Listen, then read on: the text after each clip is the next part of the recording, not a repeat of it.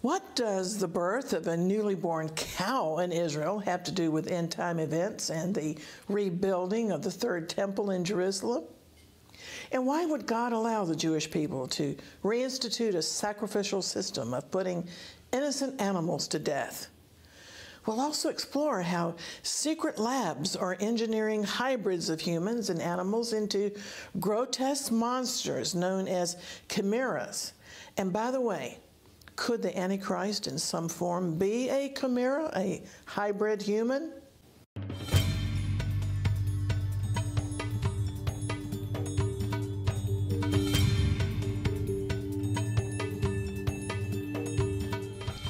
Shalom, I'm Christine Darg.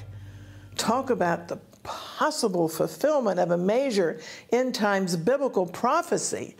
Recently, a red heifer was born in Israel that's become yet another candidate to be raised and especially cared for by the Orthodox Jews in the hopes that the young cow will be able to fulfill conditions that will ultimately lead to the reinstitution of temple sacrifices.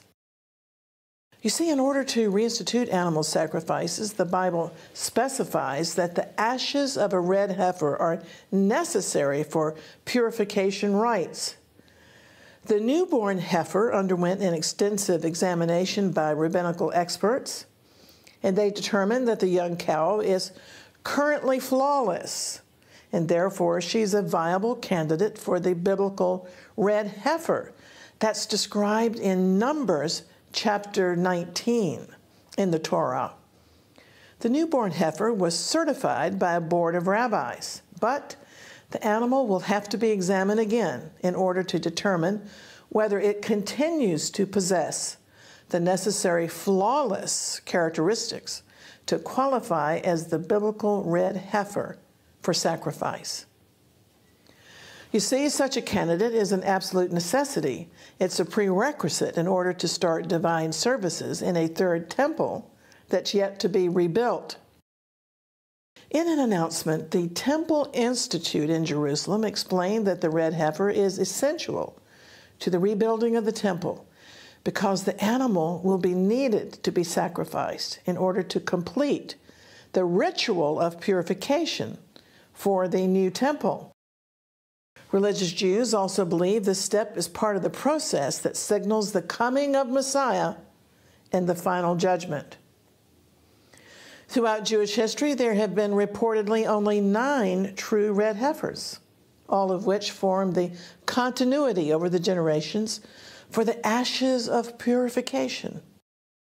And now a 10th candidate will reportedly herald the construction of the new temple. Several red heifers have been born in the past decade or so, and they've created quite a stir. But they were all eventually disqualified for not meeting the strict biblical requirements. The red heifer must be born from a natural birth and be entirely red, with no more than 2 non-red hairs on his body. So the reddish-colored female calf is being raised in accordance with the Jewish law specified in the Torah. In Numbers chapter 19, the Lord spoke to Moses and his brother Aaron, the high priest, saying, "Speak to the children of Israel and have them bring you a red heifer without defect. There can be no blemish in it, and never can a yoke come upon it," a yoke of servitude. The priest is to take some cedar wood, some hyssop, and scarlet wool. These are all symbolic pictures of salvation. And throw these onto the sacrifice heifer. And all of this is burned together. Then the ashes of the heifer are to be gathered up and put in a ceremonially clean place and kept by the Israelite community for use in the water of cleansing. It's for purification from sin. Jewish tradition also requires that the heifer be 3 to 4 years old when it's finally sacrificed for the purification and rebuilding of the temple. The writer of the book of Hebrews in the New Testament made mention of the red heifer in Hebrews chapter 9, explaining that the sacrifice is all about salvation and the ultimate blood sacrifice of the Messiah, Yeshua. Hebrews says, the blood of goats and bulls and the ashes of a heifer, sprinkled on those who are ceremonially unclean, sanctify them so that they are outwardly clean. But how much more then will the blood of Messiah, who through the eternal Spirit offered himself unblemished to God, how much more will he cleanse our consciences from acts that lead to death, so that we may serve the living God? Amen. Well, those of us who are assured that our sins have been covered and forgiven by the blood of the Lamb of God, Jesus, Yeshua, we rejoice in our salvation that we receive by faith. But we also are watching carefully what's happening in Israel, because all of this activity around the coming third temple does point ultimately to the redemption of Israel when Yeshua the Messiah returns as the triumphant Lion of the tribe of Judah. Now, all of this animal imagery in the Bible is so important to understand prophetically.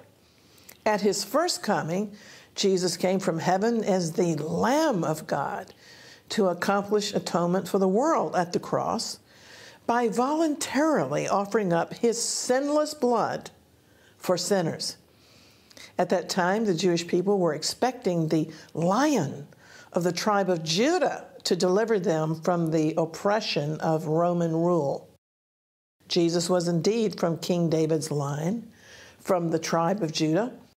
But his mission on his first coming was to be God's suffering servant, God's lamb as portrayed and prophesied in Isaiah 52 and 53. Now soon he will return in triumph like the roaring Lion of Judah to put down Israel's enemies and to save the Israeli nation. All prophetic events are leading up to his soon return. Meanwhile, this is the third consecutive year of a record-breaking number of Jews coming up to the Temple Mount seeking God.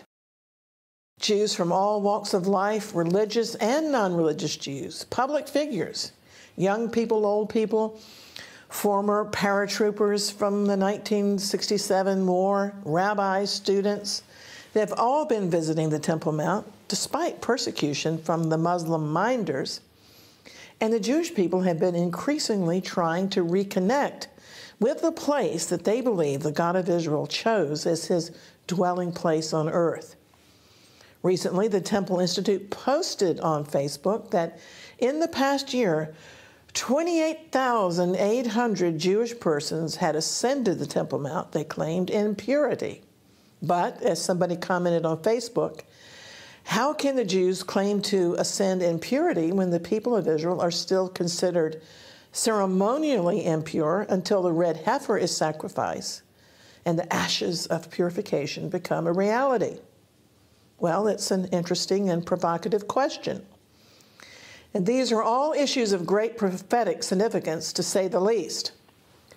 While the possibility of a red heifer initiating temple service keeps us on our toes prophetically, there's a much more sinister aspect prophetically to the world of animals concerning the controversial issue of transhumanism.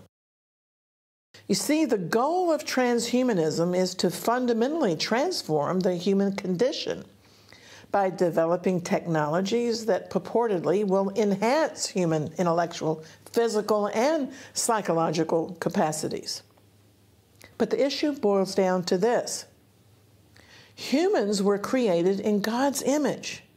Dare we change what God has created into a hybrid species? Already scientists have announced that they have created the first successful human-animal hybrids. Scientists have proven that human cells can be introduced into non-human organisms, namely pigs, and human cells can grow inside a host animal. A website that networks organ procurement for organ transplants reported that every 10 minutes a person is added to the national waiting list in the United States for organ transplants. And every day, 22 persons on that list die without obtaining the organs that they needed. What if, rather than relying on the generosity of donors, they could grow a custom organ inside an animal? Could such research and experiments ever be considered ethical? I can only think of Mary Shelley's sinister novel Frankenstein, the story of a young scientist who created a grotesque monster in an unorthodox scientific experiment. So far, public opinion has resisted the creation of part human, part animal organisms. But many scientists enthuse that human-animal hybrids will benefit mankind with lab-grown organs. To me, it's definitely not kosher, but pig organs have a notable similarity to humans. Although they take less time to gestate, pig organs apparently look a lot like ours. The larger goal of such a practice could be, for example, growing a human kidney in a pig for transplant back into a human. It seems society is on a slippery slope towards acceptance, because already most people now generally accept the practice of genetically modified food. But are genetically modified organisms acceptable? Are we willing to accept an animal-human chimera?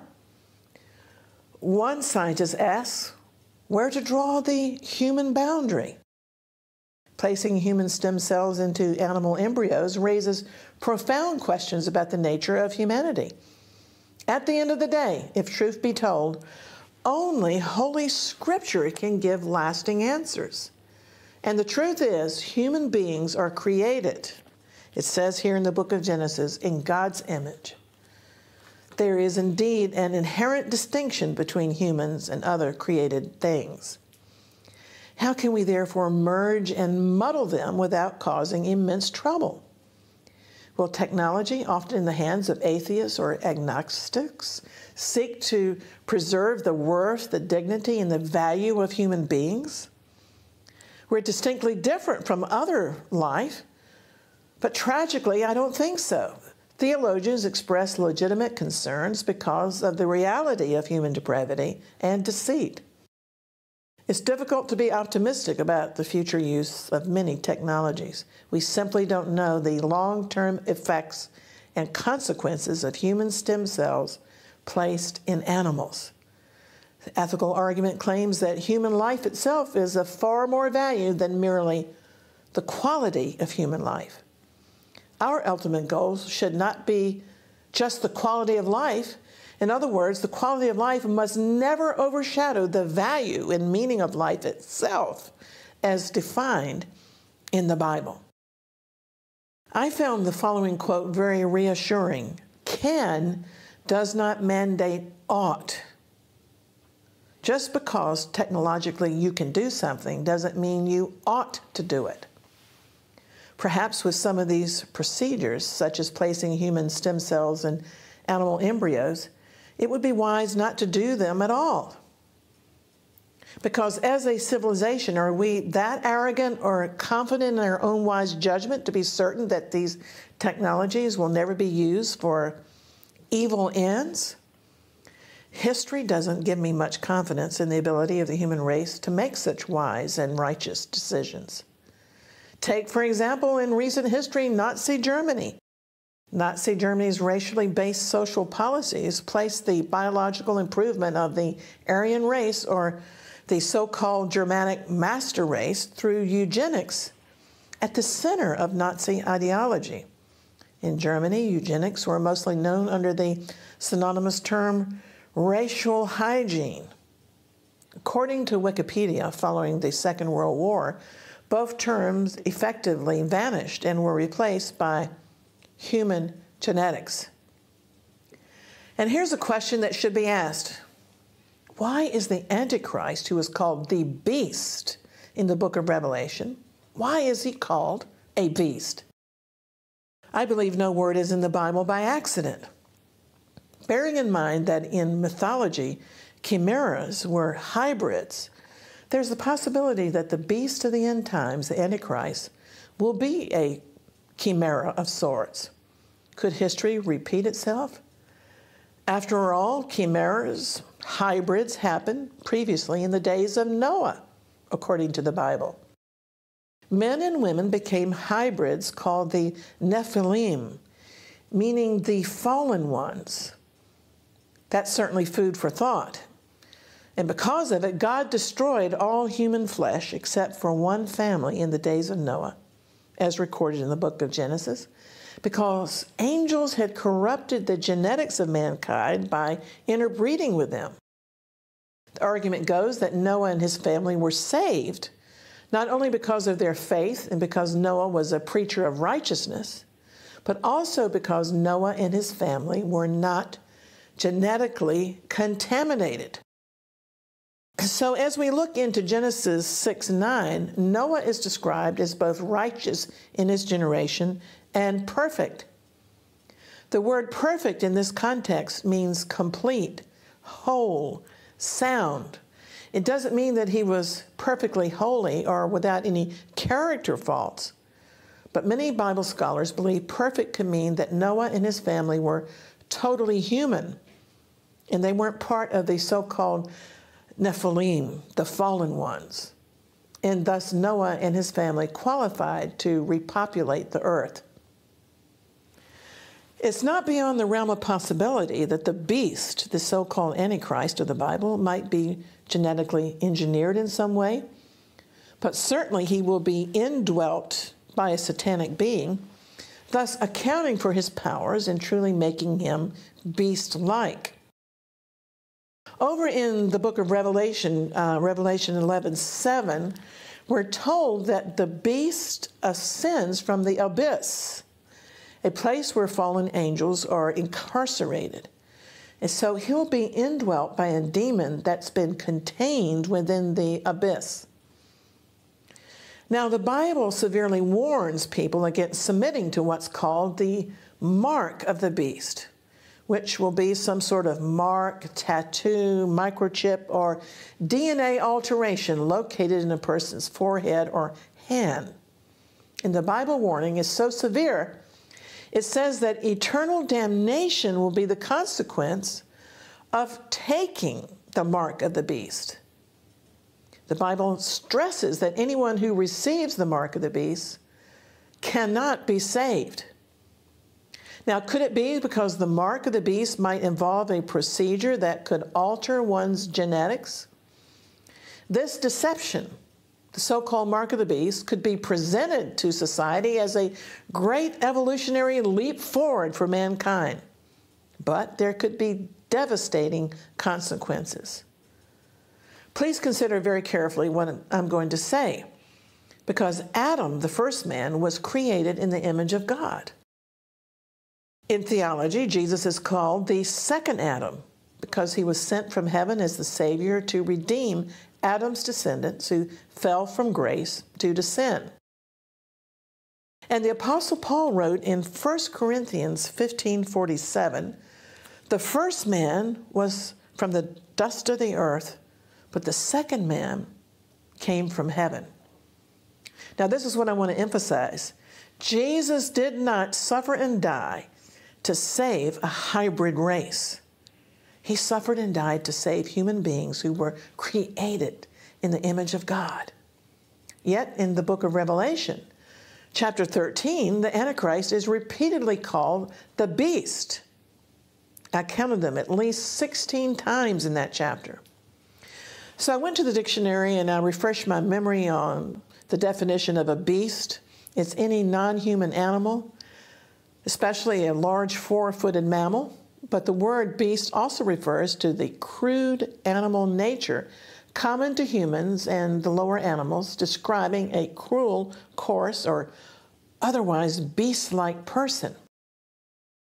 The mark of the beast, as described in Revelation 13:17, says that it's necessary so that no one could buy or sell anything unless they have that mark, which will be the name of the beast or the number of its name.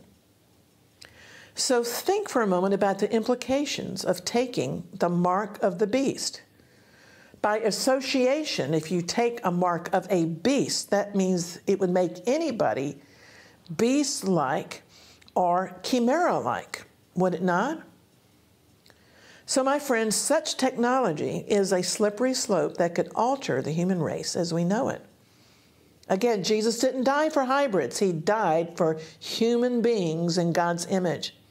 This is all pretty scary stuff, calling for much wisdom and discernment. Well, now, getting back down to earth in today's program, the discussion of the red heifer and the possibility that the third temple will be rebuilt soon brings up questions that are frequently asked by believers who want to know why God would allow animal sacrifices to be reinstituted again, especially since Jesus the Messiah, the Lamb of God, has already completed the final sacrifice once and for all for sins. People write to me about this all the time. They say, isn't the matter closed? The whole idea and push for the reinstitution of animal sacrifices disturbs many Christians because they strongly feel that the sacrifice of Jesus is enough and that it would be denied and ignored by returning again to animal sacrifices. All I know is that Bible prophecy reveals that the temple sacrifices in Jerusalem will be reinstituted, whether Christians agree with it or like it or not. The bottom line is we mustn't always argue and question God's ways and what the Bible clearly reveals, but rather we must believe that God knows what He's doing. You see, many theologians explain that the temple sacrifices that will take place during the millennium will be memorials of the atonement that was procured by Jesus when He cried from the cross, "It is finished."